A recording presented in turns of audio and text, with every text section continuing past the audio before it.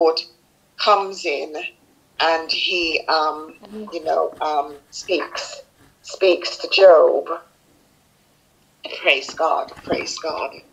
So I just made a few notes. Here. So, yeah. So the Lord is coming in now. He comes out of a whirlwind to confront Job and his three friends now, because last week, as you know, we filed a litigation to God. He wanted a writ of particulars, and he made an oath of clearance as well to defend his righteousness. So God comes in now out of the whirlwind. He makes an appearance out of the whirlwind. And, if you remember in verse 35 of chapter 31, where Job demanded, "Let the Almighty answer me." And Yahweh's appearance now, God's appearance now before Job and his friends, it seems as if, he has accepted Job's, demand for litigation. And if we look in verse 1 of chapter 38, we're going to be looking at chapter 38 and 39 tonight. If we look at chapter 38, verse 1 of Job, where the Lord says, let's find it here. Then the Lord answered Job out of the whirlwind and said, verse 2, "Who is this that darkeneth counsel by words without knowledge?" Now, to Job and his friends, it seems that finally, Job is happy. Finally, the Lord, is putting an appearance. But in contrast to Job's expectations, God does not acquit him, but confronts him with the ignorance of him, that is God, the ignorance of God's universal governance of the world. And this is what he says in verse 2. "Who is this that darkeneth counsel by words without knowledge?" Now, Job has frequently given his opinions of how the world should be governed. And now he is confronted by his ignorance made by God. So God tells him to gird up his loins, to prepare himself like a man, because he's going to be questioned. Now, God is going to expose Job's impotence and his creatureliness, if you like, in comparison to God's infinite greatness. No one is God's equal. No one can usurp his role. And, Job made a bold attempt to subpoena him and to bring this lawsuit to exclaim himself, his righteousness against God. And it is just completely unacceptable. So Yahweh, in his first two speeches, he makes two speeches. And in the first speech, chapter 38, he asks Job a series of questions that by no stretch of the imagination is Job able to answer. And these questions make Job's appeal to make the process of litigation totally redundant. And the friends too, they've been asking the wrong questions because they have persisted in the praising Job's situation solely through the static mode of just deserts. You reap what you sow. And basically, what is a more fundamental concern is the nature of divine justice. Job has been railing against God for most of the book that God is unjust because he sees himself as a just person, and the way he's been treated means that God is unjust. From God's viewpoint, the real question is not about his universal governance of the world, but precisely more about who he is and can he be trusted with what he is doing in the world. And it's as if Job is saying, God is unjust, So it's as if he's saying, well, can he be trusted with what he's doing in the world if he's treating me, a righteous person, in this way? So, Job is bringing these arguments, and, God is coming now. He's listening, God is listening, obviously, and he's coming now, and he's going to put Job to the test. So, okay. Excuse me, Sister Red. Is Job asking God the question now? No, Job is asking God's question now. Is it? No. Job is not asking any questions now. He's spoken, he's finished his speeches, and he said what he wanted to say in chapter 31. So God is coming now. Yeah, and he's talking to Job now. He's talking to Job. Job will answer, but not yet. God is talking to him now in chapter 38, 39. God, this is God's time.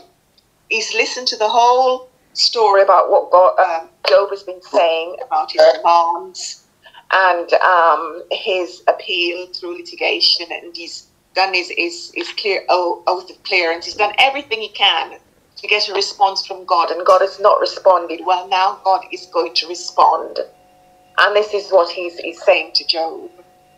So Yahweh makes two speeches. God makes two speeches, and he assails him.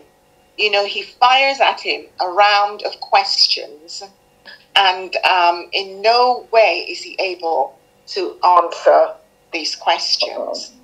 So God begins this questioning of Job as to where he was when he himself, God, made the world, when he laid its eternal cornerstone and foundation, while the stars and the angels sang his praises. Who is it, he asks Job, that closes the seas with garments of clouds and restrain them within boundaries they dare not cross?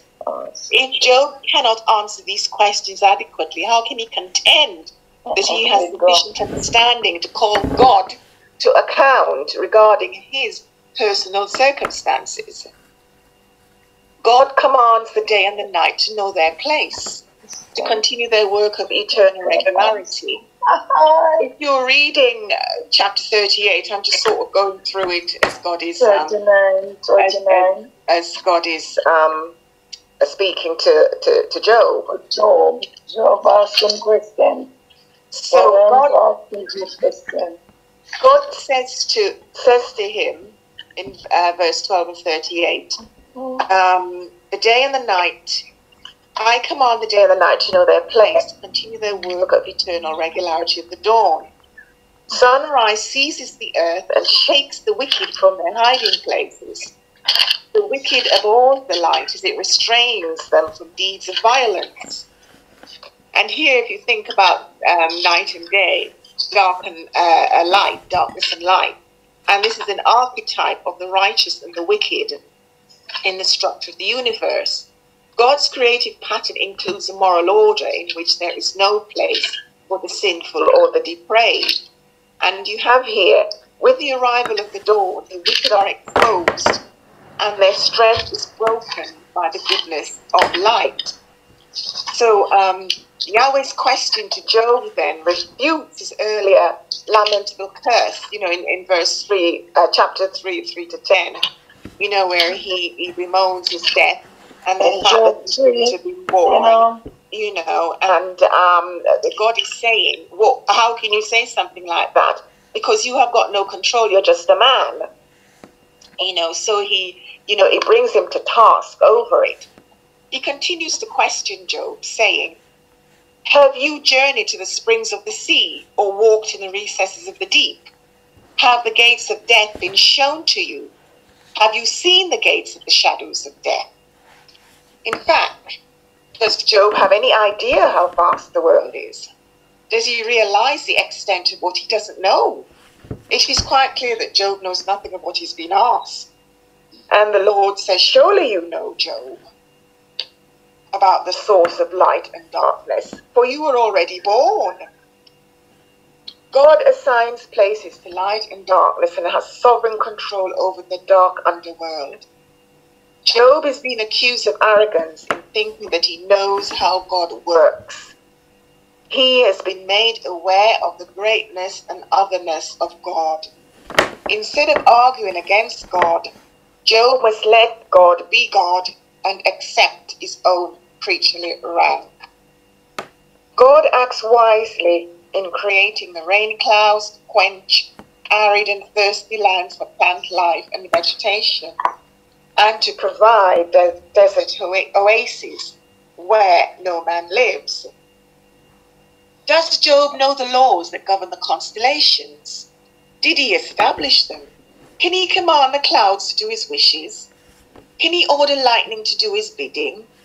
The planetary universe is under God's control. Job would never be able to grasp or understand its intricacy.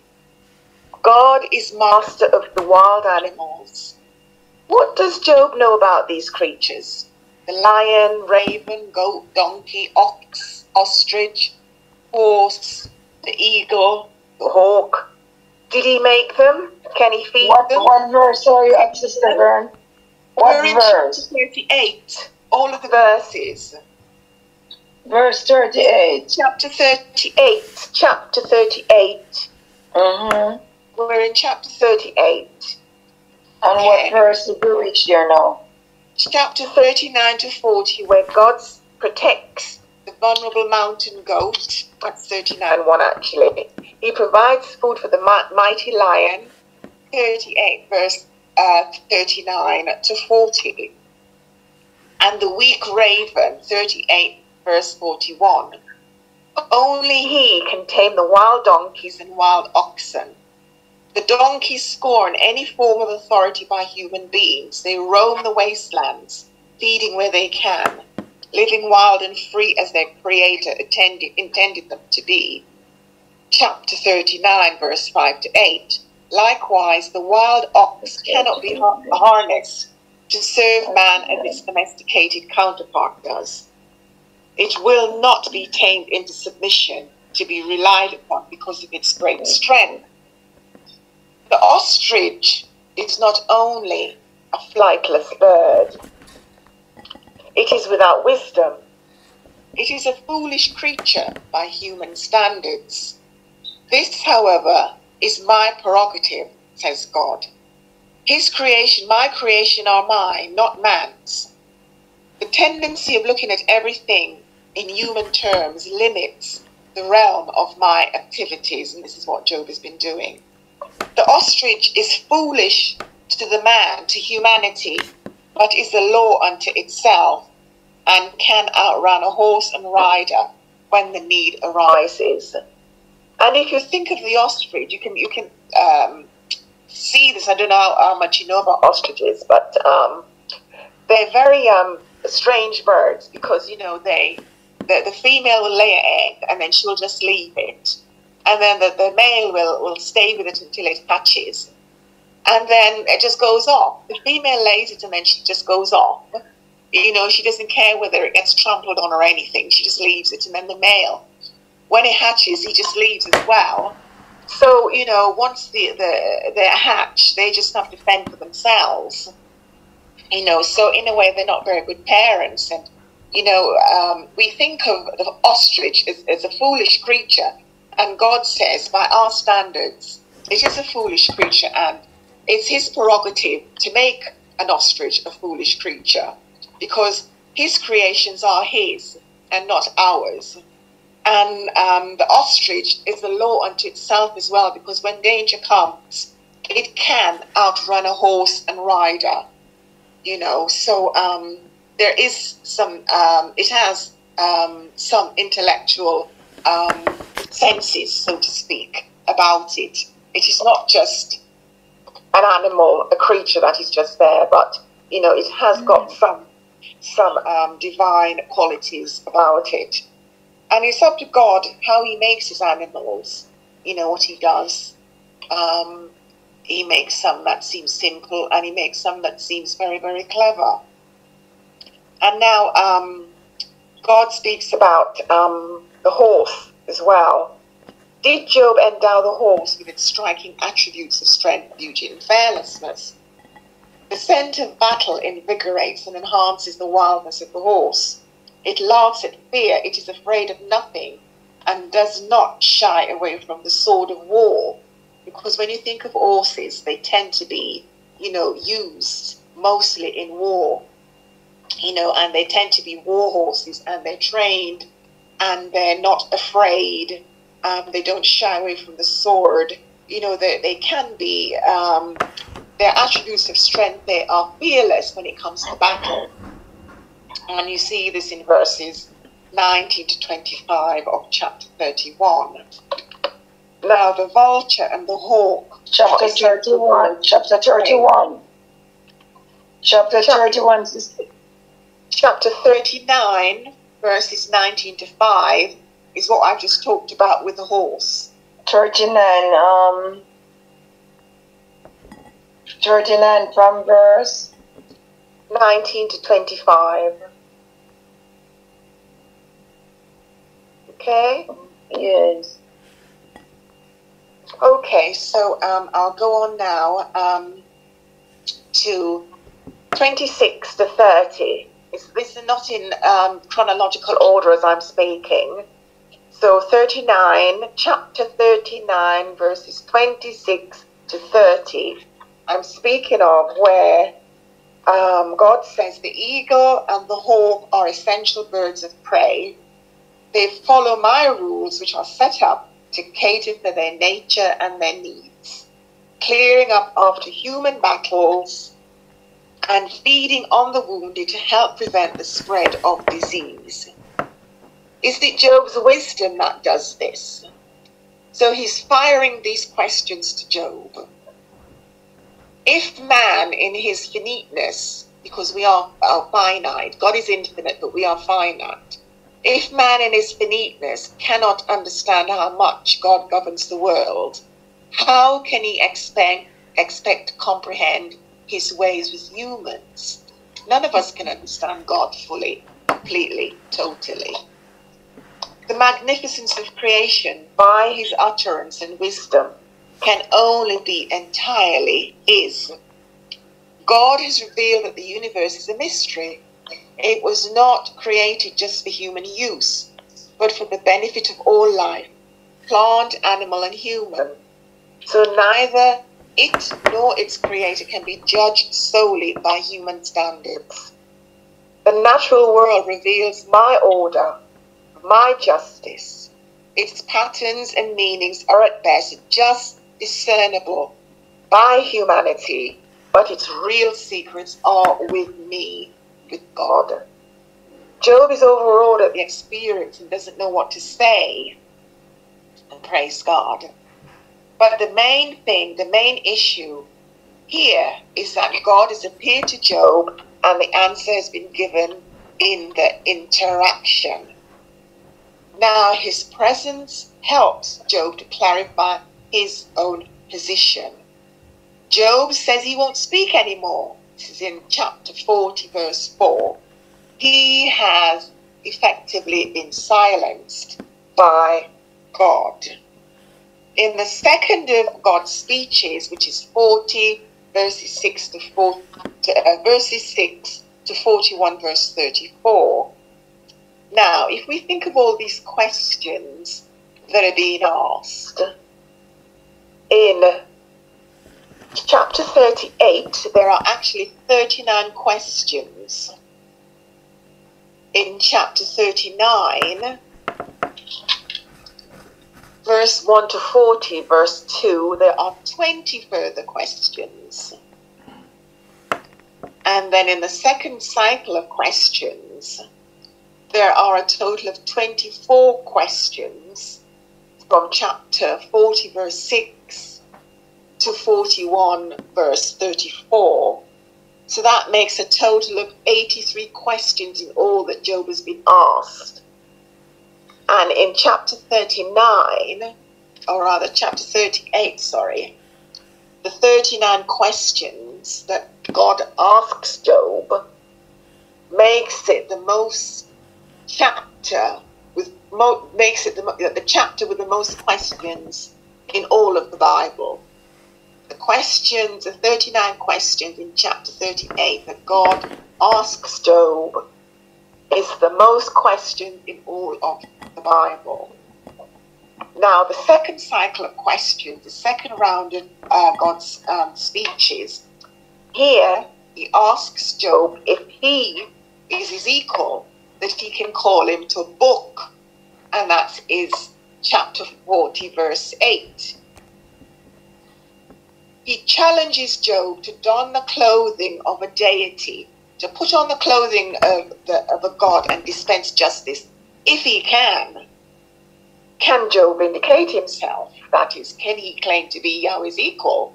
If he puts on the clothing of a deity, can he dispense justice as God can? This test of God shows the magnitude of his omniscient wisdom and omnipotence over the universe.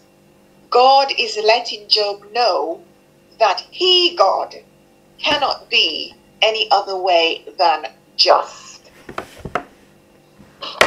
If we look at this from a different perspective, if we look at chapter 40, verses 8 to 14, from another perspective, God is angry at Job's accusations of injustice. How dare he put me in the wrong? This is what God is saying in chapter 40, verse 8. God is attacking Job's arrogance for thinking he has all the answers. But he's not really being negative and critical of Job, so to speak. He is in fact being constructive. He is telling Job to have more dignity, verse 10, chapter 40, to cast off his anger and to detest the proud, verses 11 to 12. That he is to work towards the full destruction of the wicked, verse 13. And what God is doing here, he's inferring that Job is a bit too self-righteous of his past good deeds. He needs to take a good look at himself and must constantly be vigilant, as the forces of pride could overtake him. So God is saying you need to watch out. But if you stand strong, I will continue to acknowledge you. And he's saying that in verse 14. Praise God. Praise God. We could also look at it in the sense that Job has felt that his integrity has been called into question and his right taken away. If you look back into chapter 27, verse 2, he feels that his righteousness has been called into question. Working from the assumption of just deserts, then, he has tried to justify himself at God's expense, because he feels that it shouldn't be related to him at just deserts, because he's a righteous man. God, however, calls into question the legitimacy of Job's premise, of his statement, and he does this in chapter 40, verse 8. And as chapters 38, 39 have shown, Job is utterly incapable of exercising moral judgment, let alone control nature of any description.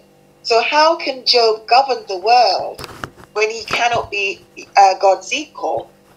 Chapter 40, verses 10 to 13. Job should stop from finding fault with God for failing to govern his world as Job would like, and shouldn't expect God to defer to him. God's justice over the universe forms part of his divine kingship. His authority means having the right to impose his will on all his creatures, but never in a cavalier manner. His authority is an expression of utmost righteousness of a loving Father, whose beneficial commands in no way should be disobeyed. His kingship also covers ownership and control. All things belong to me, Job. The earth, heavens, everything. I have a right to appropriate anything I wish without consulting the owner. This need not be seen as punishment. God is saying to Job here that the loss of his family, his health, and his possessions is not punishment, but appropriation. His control means he is master of the universe. God's control means he is master of his universe, which he may at times be displeased with. But he's never baffled by it, he's never frustrated by it, or threatened by it. And here we have the example of Behemoth and Leviathan, the two beasts illustrated in God's second speech. These two monsters are representative of the proud and the wicked elements of the universe, and they're spoken about in chapter 40, verses 15 to chapter 41, verse 34. Both creatures are incredibly fearsome, and as well as being part of God's natural order of creation, also transcends it. Job, in whatever capacity, would not be able to command these monsters. And when he's talking about the behemoth, strong, powerful, and fearless, similar to the hippopotamus, muscularly built with a tail as stiff as cedar, bones as hard as bronze, and limbs like iron, the strength of this creature means that only myself, only Yahweh, only God, only I can crush it and harness its power. Likewise, the description of the beast Leviathan seems to fit that of the crocodile, which is just as powerful and dangerous. With its impenetrable face and skin, fearsome teeth, and tightly coiled, shielded back, it too can only be vanquished by me, God. The strength and sheer untamability of these beasts tells of my sovereign power over my creation. The audacity, Job, of you to question my judgment of kingly rule can only be described as complete folly. So the Lord has spoken to Job, and he's not very happy with certain things, and he's come in and says, Job, did you, where were you when I did this? Where were you when I made the animals? Where were you, etc.? And he just, throws all these questions at him. And the extent of God's court discourses show that Job overstepped the mark and went too far with his protestations. He should have relied on his own understanding. He should not, rather, have relied on his own understanding and accused God of injustice. He has no answer to give except that of being an unworthy and vile insignificance. And he says this in chapter 40, verses 3 to 5. Notice that God has said nothing about Job's suffering, and neither does he receive a bill of indictment or a verdict of innocence. More importantly, however, God does not humiliate or condemn him. It may look as if he's criticizing him, but he's giving him a good piece of advice not to be too self-righteous because, of all the good works that he has done and how he has lived. So the fact that God does not humiliate him, so to speak, or condemn him, by implication then, Job is vindicated. At this point, Job has been well and truly put in his place. His boldness and self-confidence has dissipated, has diminished. He has presumed to know too much and was conceited in his righteousness. He has been silenced and humbled. He admits that he now has no reason to continue his quest for justice. He is repentant, saying, surely I spoke of things I did not understand. He now knows that he didn't have all the answers, though he thought he had. In fact, he was not asking the right questions. He had not appreciated the full might of God or his wonder of his actions in the universe, of his universal governance. God shows him that his justice, God's justice, is of a different dimension altogether and cannot be compared to that of human justice. You know, we need to think of God is eternal. He's in the spiritual, but he can come into the natural, whereas we're in the natural all the time. And we're trying to understand him in the natural. And we have to go into the spiritual at times to understand what it is he wants and what it is he's saying to us. Praise God. Excuse me. Bless you. Take some water, sis. Yeah, I think what? Yeah, sort of. You know, when you're talking quite a bit, sometimes it can make the throat get dry. That's why you need some liquid. I'm tripping over my words. Just happens. Sometimes happened to me many times. Yes, can happen. Over my words. Want to come out and can't come out. Yeah. God is saying, who is this that obscure my counsel without knowledge? And Job's response is highlighted his lack of understanding because he could not fathom the ways of God. Praise God. However, Job does not confess that he sinned, but only that he made confident declarations outside his range of actual knowledge. So it's sort of fudged the issue there a bit. I thought I was doing the right thing. Praise God. In verse 4, Job cites God's words of questioning to him when he says, listen now, and I will speak. I will question you, and you shall answer me. And his reply reflects the fulfillment of his desire to see God, as we saw in chapter 19, verse 26 to 27. He now acknowledges that his previous knowledge, derived from the traditional wisdom of the culture that he lived in, was incomplete. Moreover, his new understanding of God has magnified significantly his perception of the issues at hand. And though he is still not quite aware of the full picture of everything involved in his misfortune, Job has come to a more accurate understanding of who God is. He also recognizes to a greater degree than before the dimension of God's wisdom and power exercised in his governance of the world. So he's just had a glimpse of the immensity of God, of his majesty, of his sovereignty, of his power. You know, I think he was trying to put God in the same sphere as himself, and you know, you can't do that. You know, you cannot, you know, have a consultation or any type of intimacy with God on that, you know, on that score. You're not equal.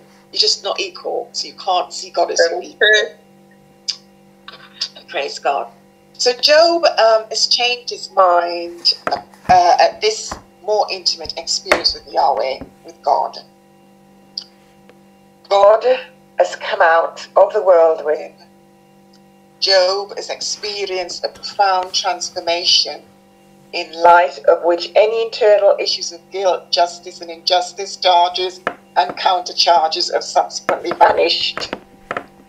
He concludes his responses to Yahweh when he says in chapter 42, verse 6, "Therefore I despise myself and repent in dust and ashes." And here again, if we look at the word repent, it doesn't mean the sin that his friends are talking about, you know, that he should repent because, you know, he's got a personal sin that is grossly violated God, and that's why he is as he is. In this instant, the word repent means to change his mind, to change one's mind about what is the word repent here means. He's changed his mind about his understanding and about, you know, who God is, about his universal governance of the word. that he, he didn't really understand, and he spoke without really thinking about it. He made confident declarations outside of any actual knowledge about the sovereignty and the magnificence of, a supreme and eternal God.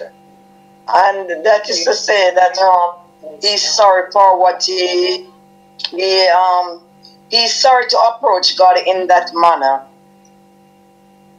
Yeah, he's saying, he didn't understand he's sorry that he did it in a foolish way. Yes, and God is saying, I can do whatever I want. I can take your life, I can take your kids, I can take whatever, and it's called appropriation. Everything belongs to me, so I can do whatever I want with whatever I've created. He's the one who have the control over us. So it could also be the case that Job's repenting in dust and ashes, so to speak, be an indication of his humility, as a mere human, which he is a human being before a transcendent God. Job acknowledges his creaturely condition.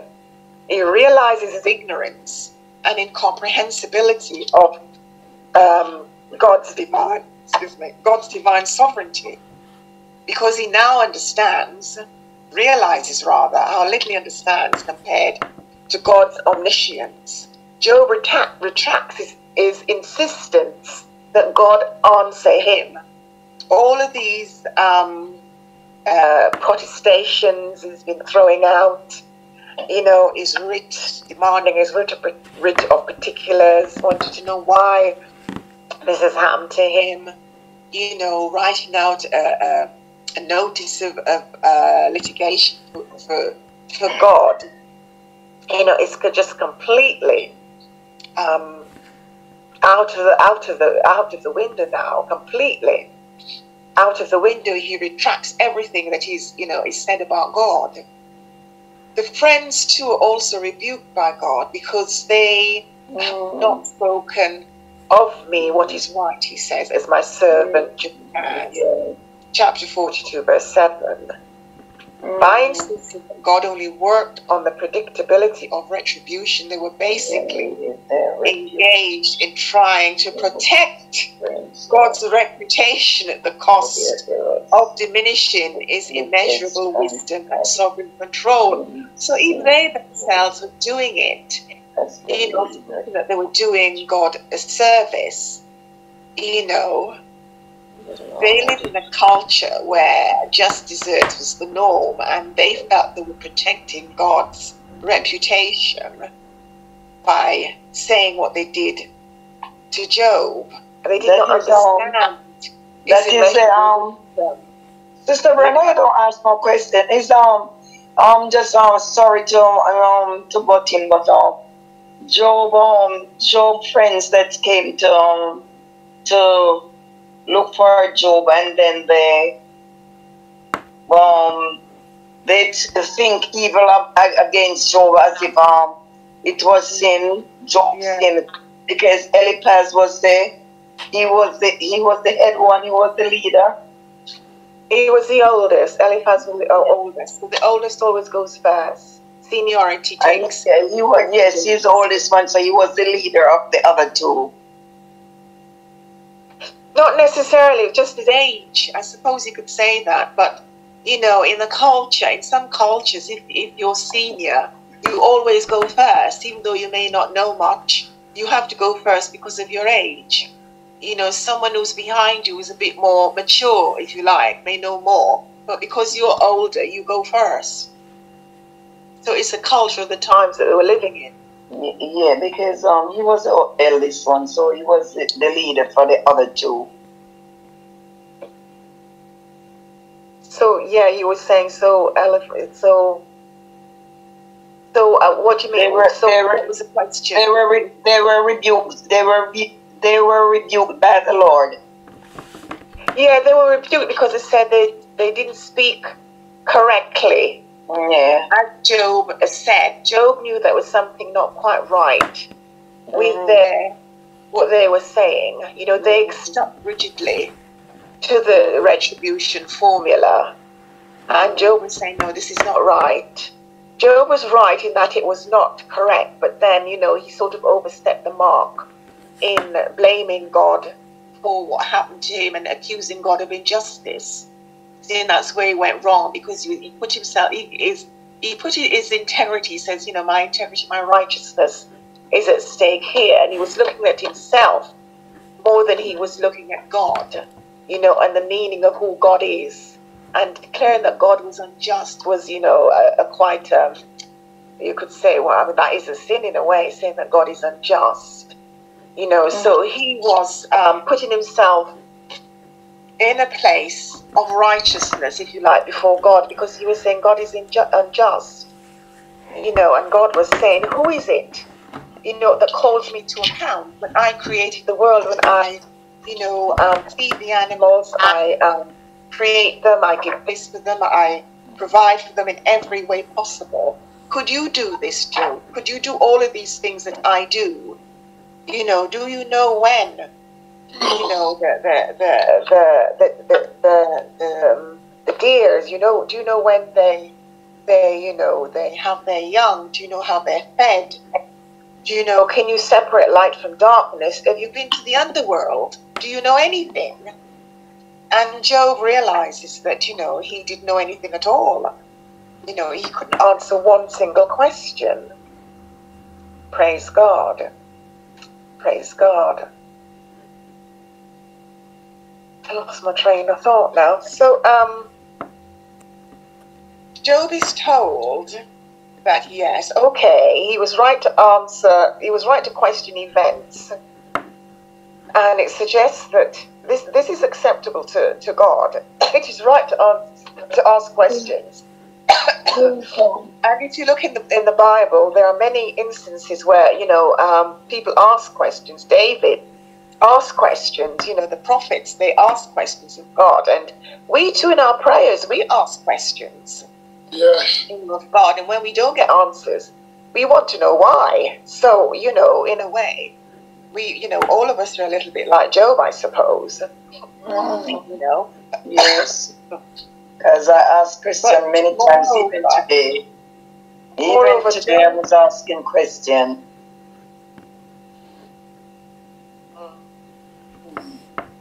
Yeah. So, moreover, all this situation of Job now, moreover, it has increased his profile. His suffering, in fact, has increased his profile.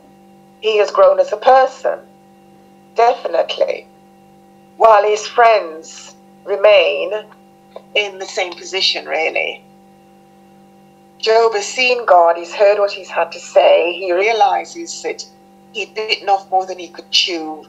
God has put him straight.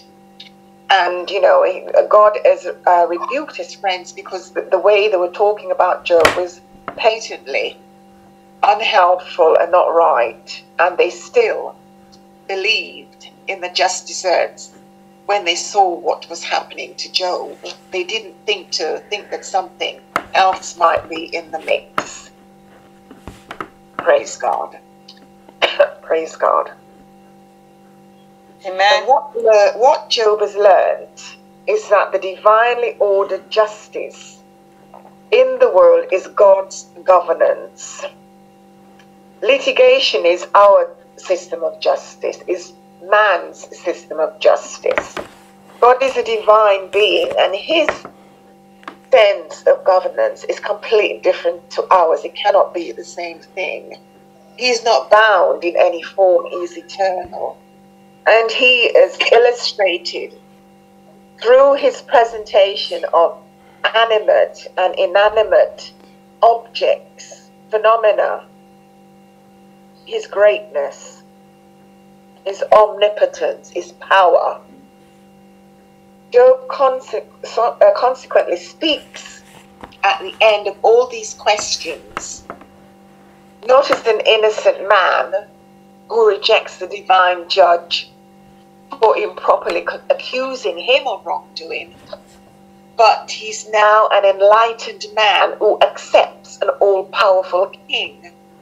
His acceptance is based on a full understanding that divine justice integrates the ideas of human jurisprudence and divine sovereignty.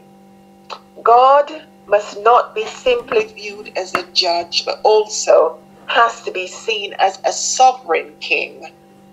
Divine justice, for this reason, cannot be acknowledged apart from divine sovereignty. The book of Job tells us that life's perplexities cannot be resolved from a human perspective alone. One has to focus on the mystery of God's transcendent power and wisdom. And one author has said, and I quote, "Man can trust God even when explanations are missing. Man must live with mystery. He must recognize that his questions may remain unanswered, that God may choose to respond in silence to his inquiries about the reason for undeserved suffering, that God may remain silent to his probings about the problems of unmerited tragedy. The Christian must learn to remain content with problems he cannot understand, realizing that man's finitude keeps him from having eternity's perspective, which only God possesses. Like Job, we can learn that God's silence does not mean his absence." Amen. After all his pain and suffering, Job is restored to a place of abundance. God is bountiful in his blessings upon his perfect servant. The blessings demonstrate that God is a life-giving God and not an unreliable and capricious God who takes pleasure in patronage and the suffering of those who fear him. In the design of God, he may permit suffering for a season, but in due time there will be total healing.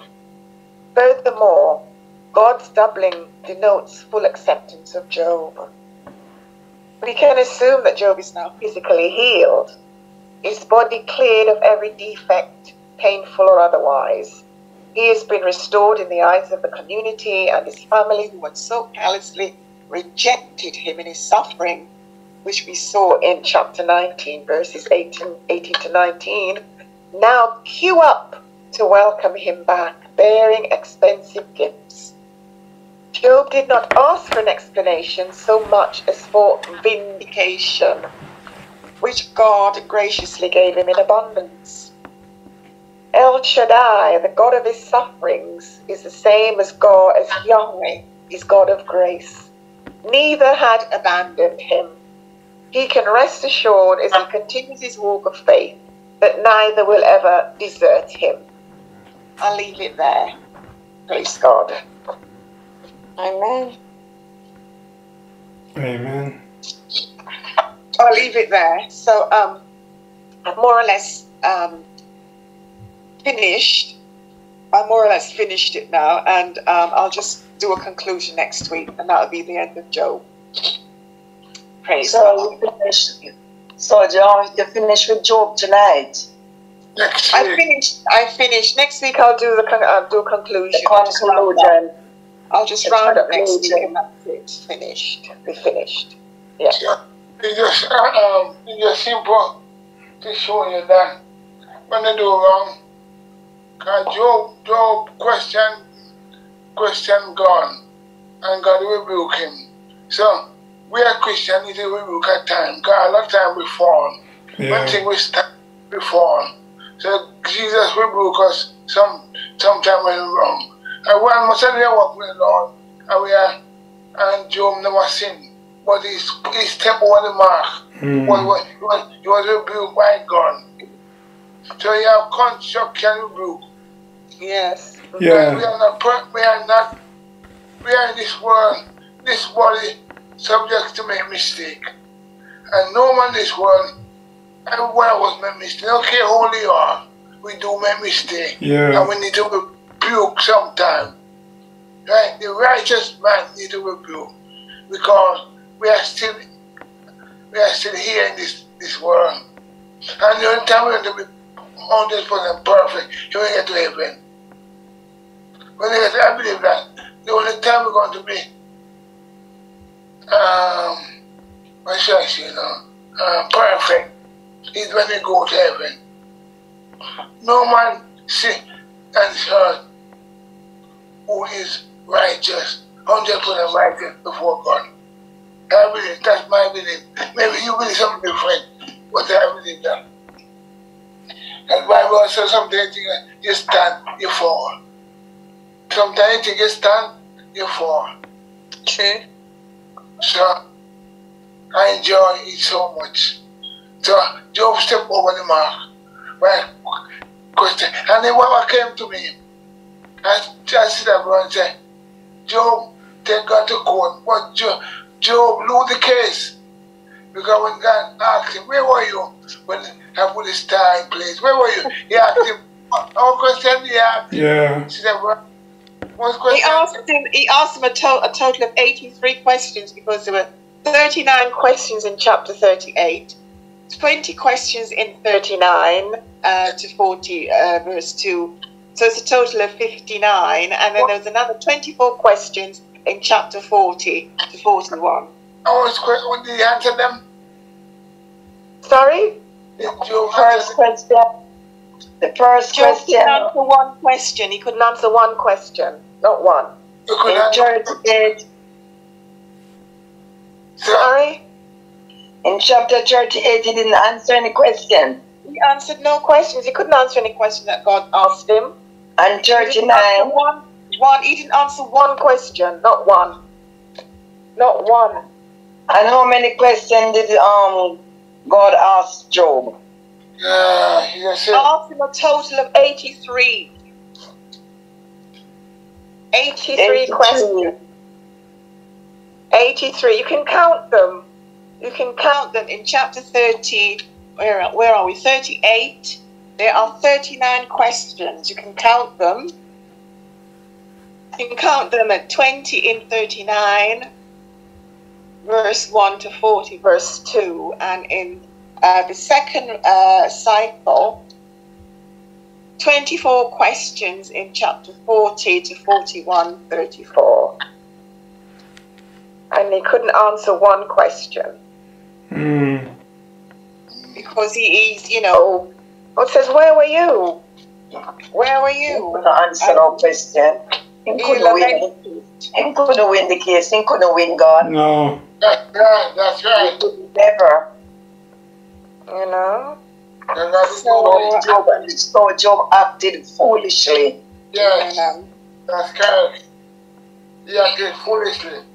Yeah. Not holy. And so sometimes we acted foolishly too in our Christian journey, Very true. Yes. Oh. We are still in this world. Yeah, yes. We know we shall win yet. But it's good when we acted foolishly and we acknowledge our wrongs and repent and and try to move forward, acknowledge when you are wrong.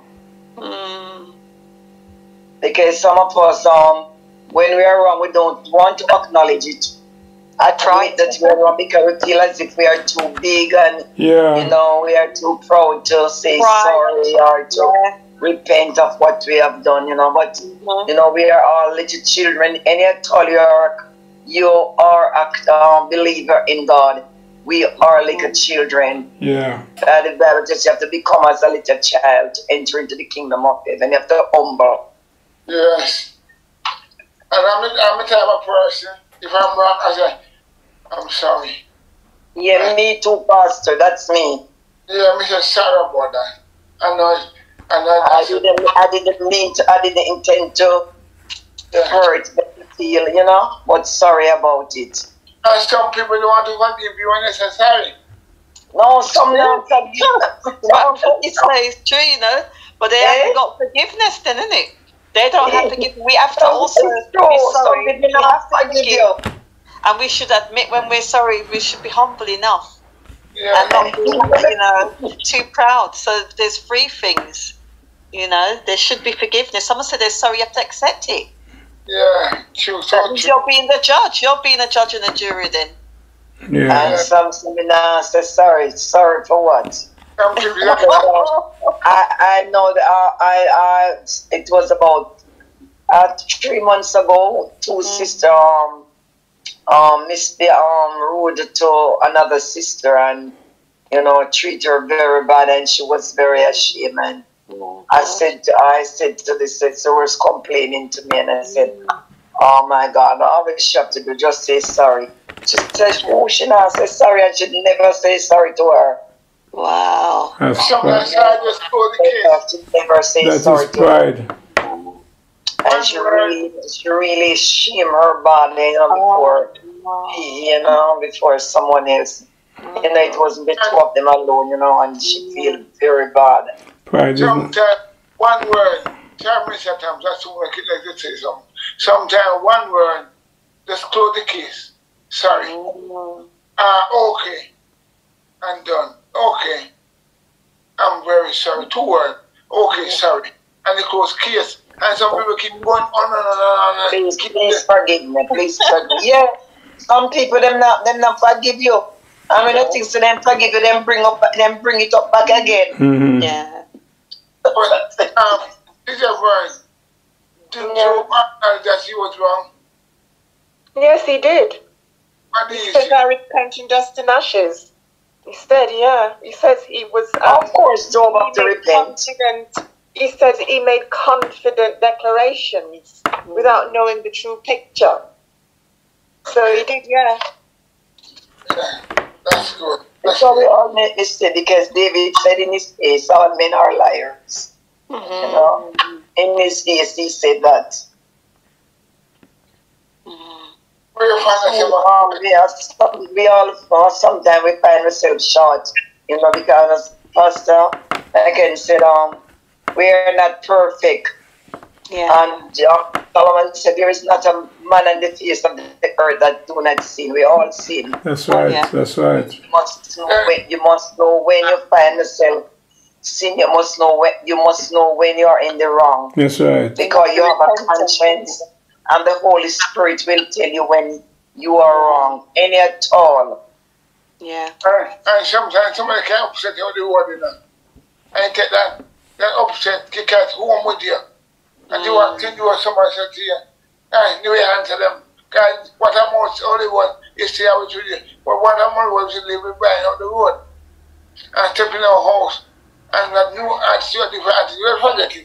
And then you don't care about it with your back. Wait, there no wait. You can't wait, don't care wait to your back in the home. And wait to prevent the go forward, they can't run with the weight. Yeah. Was it bad times to talk to you, and because you have to wait somebody upset the other one, you can't do it. You come in and bad time to talk to you, and you will answer. You may say, why can't you like that? Yeah. I take the person problem put on you. So that person are punishing the other person. It happened to me too. It happened to me. Yeah. It happened to me. It can happen, of course. Yeah, of course. It can happen. Somebody upset you. You don't want anybody to talk to you, so when you're talking to you, you answer me now. You have to say, oh, why she answer me so? But sometimes really it's not you, they don't angry with you, but because of me. It's a human. Because it's me is the one. But because of me make them angry now. It's human nature.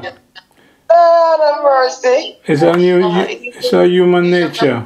You want to, Mr. Tam, Sema clean, quiet now. Mr. Tam the talk. Where's the name, Mr. Tam, sir? Okay, blessings everyone. Blessings everyone. Very interesting story, illustration of Job.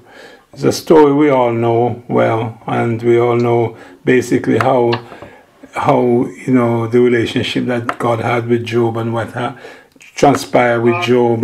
But sometimes we don't go through the details, as Sister Vern has been through these details of the little nitty-gritty and things like that. but on a whole, we know the story. But you know, it's interesting when we think about it. You know, how we sometimes when we find ourselves in a very tight situation, sometimes we're wondering, you know, why God allowed this to happen to me. You know, and I suppose it's a human nature. We tend to question why me. You know, sometimes we do the best we can, and yet we find ourselves being persecuted. We find ourselves in some tight situation. We don't understand.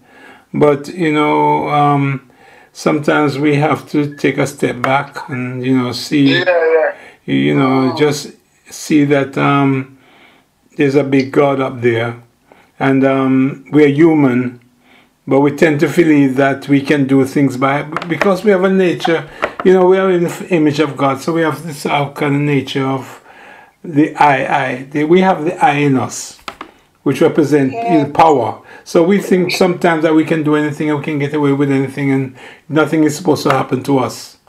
But, you know, quite good, true, how the story explain by Sister Vern and the small details of, you know, the question that God asked Job.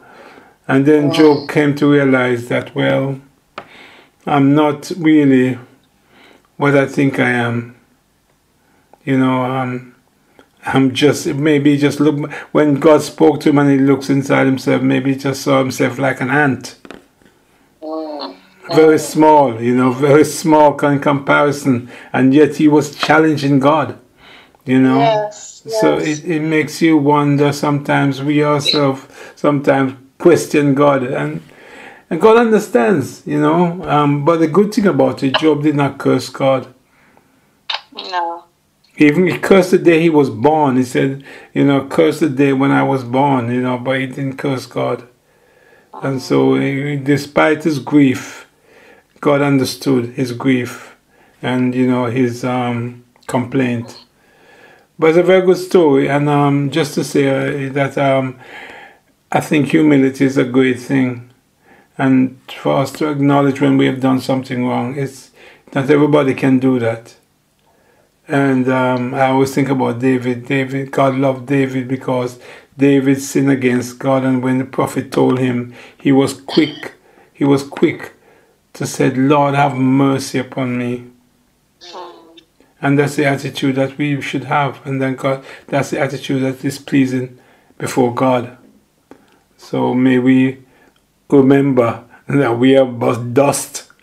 Sometimes we tend to forget, but the fact is, we are but dust, made in the image of God, but we are but dust. Yes. And our knowledge is very finite. Our knowledge, and no matter how much we know, our knowledge is very finite. God's knowledge is eternal, endless. You know, so we can't compare ourselves to God, and we cannot challenge God. But that's what, you know. God bless you, Sister Vern. It's very wonderful the way you brought this story of Job out. Thank you. I've left quite a bit of it out, but I just didn't want to go on and on and on about it. But I'll just conclude. I'll just sum up next week and. You know, just briefly, just go over the other bits, you know, just the closure, just to round off. And then, as I say, take a leaf out of Job's book. Yeah. The words of Sister Vern will be ended, you know. Job said in 31, the words of Job are ended. So next week I will say the words of Sister Vern about the book of Job are ended. Praise God. Well, maybe we go into another chapter then. Have some. Maybe there'll be another chapter. Someone else's turn. Another book to. Step up and another say. Book. We've done with the book of Job, so maybe we need to go to another book. Yeah. All right. Come But leave that to Pastor Winston and which book you think we should go into? I have no idea, sir. As the Lord lead you, sir. As the Lord lead you. Let the Lord lead you. So McLean, what book you think we should go to? I don't know, Pastor. So Brian, so Rosie? I don't know. I mean, there's woman ones, but it's only the Holy Spirit. It's only the Holy Spirit can reveal that we cannot do it up for ourselves. Yeah, a book come to me, but I want to hear your view. Something came to me.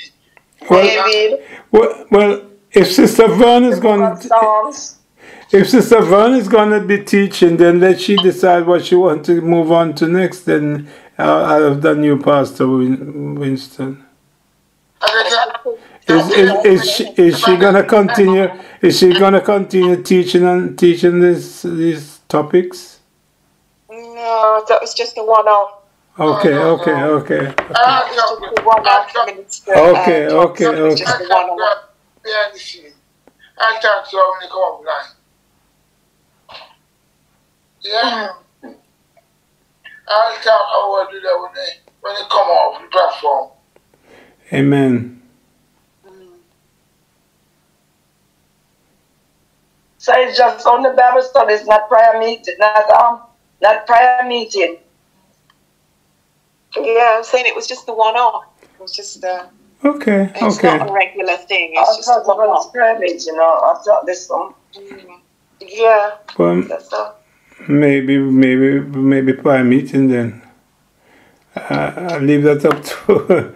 it's basically up to Let Pastor Winston decide. There are a lot of things need to be prayed for. Yeah, prayer is good. Prayer is good. Okay. Prayer is the key. Okay. We see. I pray about it when Yeah. I'll let you guys know. We discussed that. I'll let you guys know. Okay. Yeah. But I said Job has to repent. That's how because I did Job repent. And he said, yeah. That we have to repent that right now we are going to repent before God. We're going to close the repentance prayer. Yeah. We are praying our God to forgive us. That's right. Hallelujah. Yes. And our weaknesses. That's right. Job repent. So we too need to repent. That's right. Yeah. So we're going to share our frame. And then we are going to go along in prayer and repent to God. Yes. And then we surrender all. Surrender all to thee, my blessed Savior. I surrender all to Jesus. Hey, Minister Rosie, you have the voice here. And you too, Pastor. You've got the voice. Come on, Sister Rosie. Go on, let John take over. I surrender all. I surrender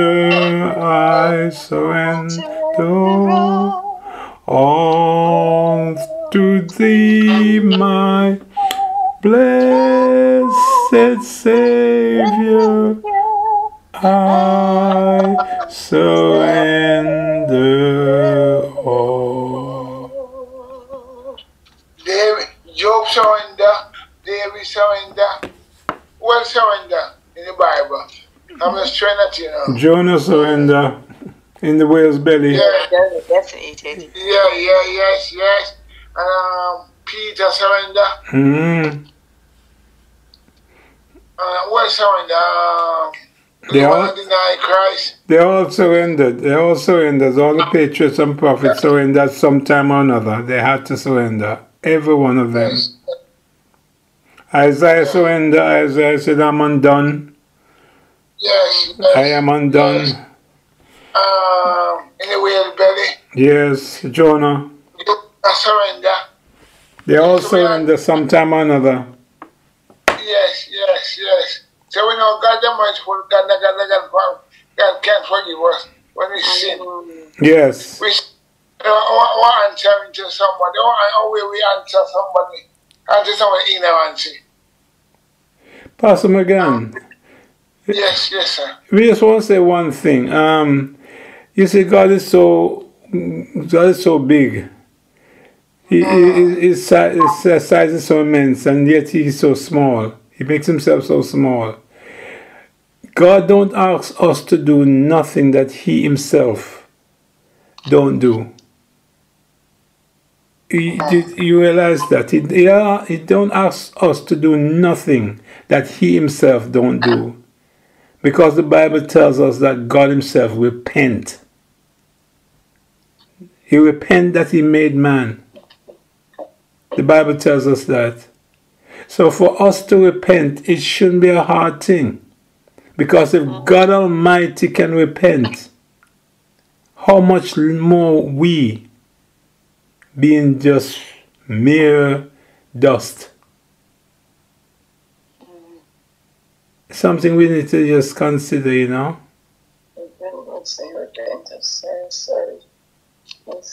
And God repent more than once in the Bible. If we look at the Bible, God repent more than once. And we can't repent. Something wrong somewhere.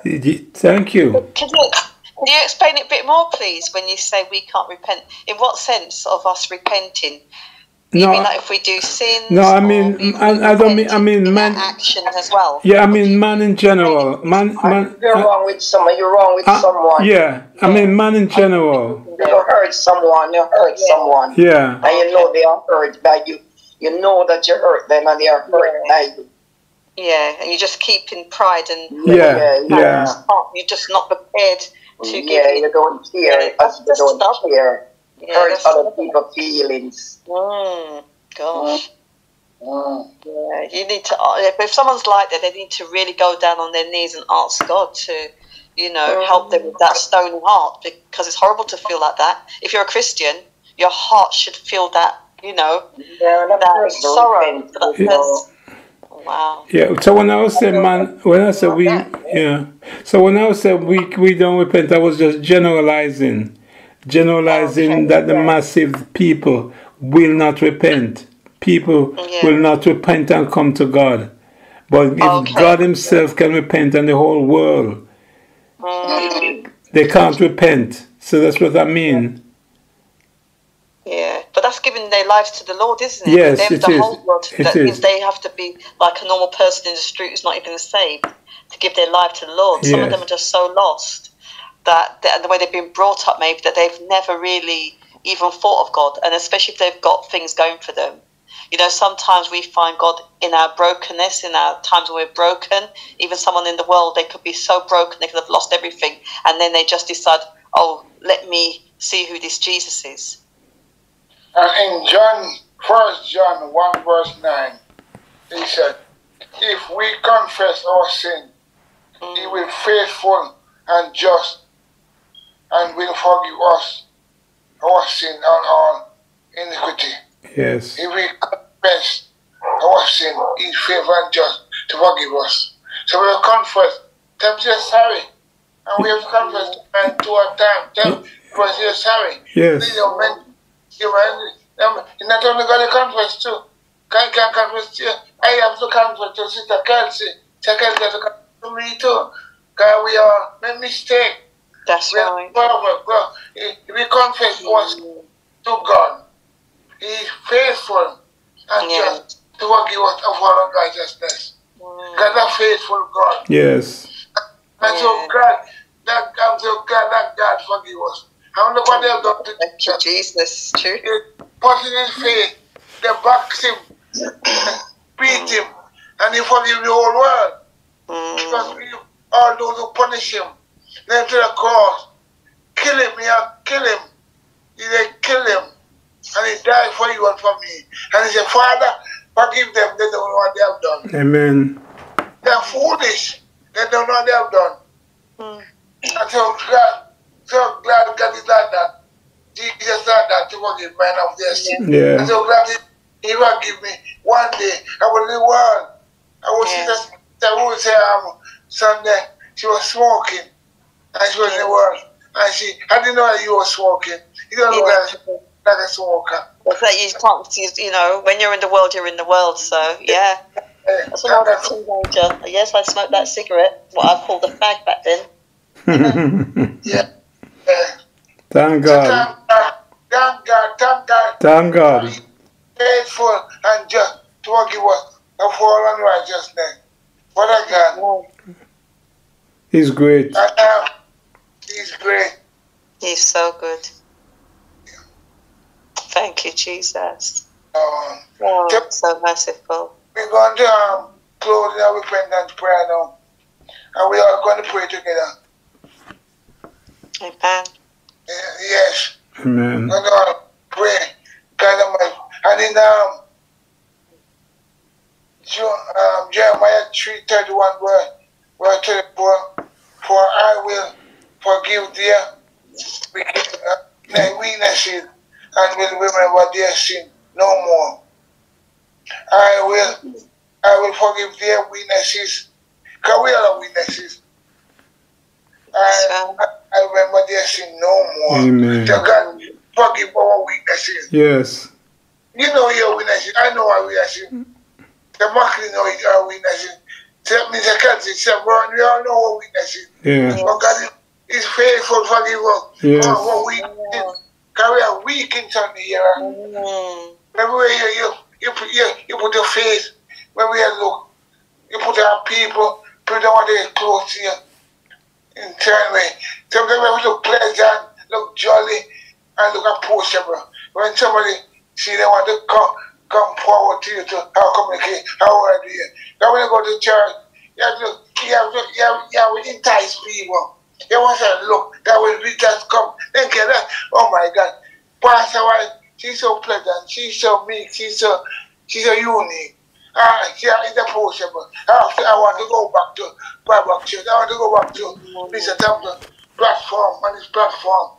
We welcome people nicely, which is really in love. And the greatest commandment is love. Yeah. So we have to think about this thing. Love people, care for people. That's right. Encourage people. Hallelujah. And pray for people. And have pleasant attitude, have pleasant behavior, have pleasant smile. Yeah, and God, where I was, for He will forgive our weaknesses. I will say weaknesses. Our weaknesses in different ways. So we're going to pray tonight that God will strengthen us as we continue this journey. Sometimes at that time, it is so hard that time. Because that day, I look at an example. We're going to pray. I'll give you an example. I went to the chicken and chip shop. I was talking to one guy. I bought something, a vegetable burger. And this guy come from nowhere. Yeah, £4.50. I said, excuse me, why you have to say like that? You think I do £4.50? I said, don't talk to me like that. The guy said, he's the boss. Because he's the boss, I know to talk to people. He don't even say, it's only called 4.50. Yeah. And because I look, I'm a black guy, that's why I must talk like that. Yeah. I don't know. But I mean, really put me on here, I will never go out there. That's right. Yeah. And they wonder why. But they wonder why people don't go to their shop. They don't know how to deal with people. The attitude. Bad attitude. Yeah, bad attitude. Let us pray now. Amen. Thank you, Jesus. Hallelujah. Praise the name of the Lord. Hallelujah. Praise the Lord. Thank you, Lord. Father, we praise your name. We lift you up. We glorify you. We magnify your holy name, dear Lord. We thank you, Lord. Encouraging message today about Job. Thank you for your word, Lord. Hallelujah. Telling us about Job, Lord. Help us, Lord Jesus, that we will also acknowledge your greatness, how great you are, how mighty you are, how powerful you are, dear Lord. Help us to see that you are beyond reproach. My God, we thank you for your love towards us. We thank you for your blessings towards us. We thank you for your goodness towards us. Lord, we pray you will bless everyone that is on this platform. I pray your hand will be upon every one of your children. I pray that you will bless Pastor Hallelujah, Lord God, bless Pastor McGann, Mr. McGann, bless Mr. Rose, Sister Vern. Have mercy, Lord, bless us, oh God. Direct us, Lord Jesus. Forgive me of my sin. Forgive me of my transgression. Forgive me of my unrighteousness. Lord, I repent before you, Lord. Forgive me, Lord Jesus. Sanctify us, Lord. Lord, purge us with hyssop, and I shall be clean. Wash me, and I shall be whiter than snow. Lord, cleanse me, Lord, from unrighteousness. Cleanse me from all sin. Lord Jesus, wash me without and within. In the name of Jesus, have mercy, Lord, according to your loving kindness, according to your tender mercies, Lord. Have mercy upon us, Lord Jesus. Condemn not the soul for the sin of the flesh, but help me, Lord Jesus, to be sanctified. Help me to be sanctified before you, Lord Jesus. Lord, bless everyone that is here, Lord. Forgive us, Lord. Cleanse us, Lord. Wash us, Lord. Purge us, Lord Jesus. Give us the victory, Lord Jesus. Cleanse us, Lord, from all unrighteousness. Oh God, wash us and cleanse us. Purify the hearts of our hearts, oh God, that our heart may be pure before you. I pray, Lord, that there be more coming on this Wednesday night service, Lord. We praise you, we worship you, we glorify you. We magnify your name. Thank you for your blessing us. Thank you for your loving kindness. Sanctify us, O God. We thank you, Jesus. We praise you, Lord. We bless you, Lord. We worship you, glorify you. Thank you for everything. Thank you for your goodness. Be merciful unto us. Think us, oh God. Be with us, Lord Jesus. Oh God, wash us thoroughly, wash us and cleanse us, make us whole. Lord, have mercy. Give us the victory, Lord, in the name of Jesus. And everyone else that we duty bound to pray for, Lord Jesus. Have mercy. Bless Sister Vern, bless Pastor McGann, bless Sam, bless Sister Rose, Sister McGann, Sister Hallelujah, in the name of Jesus. Bless us, Lord. Bless us, Jesus. Keep us, Lord Jesus. Hallelujah, and all the members of the church, we pray for them, Lord. We pray that you bless them, Lord. Jesus, we give you glory. Touch Sister McLean as well, Lord. Bless her, Lord. Touch her, Lord Jesus. Have mercy upon her. Forgive us and sanctify us, Lord. We give you thanks. We give you praise. We give you glory. And mercy, we pray. And I will give you We ask His all blessings in Jesus' name. I will give you all Amen. We praise. thank you, Lord. You alone, you alone, We thank you alone. Jesus. I long to worship. You alone are worthy of my praise. Hallelujah. Hallelujah, hallelujah, Thank you, hallelujah. Lord. Thank you, Jesus. Thank you, Lord, for this night. Lord, thank you, Jesus. Jesus. Pray for your Jesus. Thank you, Lord. Thank you, Lord. I want to thank you, Lord. Thank you, Lord. I just want to thank you. I just want to thank you. I just want to thank you, Lord. You've been so good. I say you've been so good. You've been so good. I just want to thank thank you. I just want to thank you, Lord. Lord, please go before us, Lord. And we will follow. You walk before us, Lord. And we will follow. Lead us, Lord. And that's what to do. Deliver everything in your hand, Lord. Everything in your hand tonight, Lord. And for the future, it's in your hand, Lord. Hallelujah, hallelujah, hallelujah. You've been so good, Lord. Thank you for the word tonight, Lord. Thank you for Mr. Thompson. Thank you for Mr. Kelsey. Thank you for Mr. Brown, Mr. Rowe, McLean. Thank you, Lord, and all of that has prayed on this platform. We thank you for your children has come together to study your word. God, I word away in my heart that we will not sin against you, Lord. We thank you so much. We bless you so much. Thank you, Lord. Thank you, Lord. Thank you, Lord. Thank you, Jesus. Thank you, Lord. Thank you, Jesus. Amen. Thank you, my Father. Thank you, Lord. Thank you, Lord. Thank you, Lord. Thank you, Lord. Thank you, Lord. Hallelujah. Hallelujah. Hallelujah. Thank you, Lord. Praise the Lord. Thank you, Lord. Thank you, Jesus. Thank you, Jesus. Hallelujah. Hallelujah. Hallelujah. Hallelujah. Thank you, Lord. Thank you, Lord. Thank you, Lord. Jesus. Thank you, Lord. Thank you. Okay. We are going to make sure now. And then never go night rest tonight. We have a good sleep night. And we're going to give all of you a good dream. A very good dream. I'm going to get some good dream from that night. A dream that I get last night. I got a dream that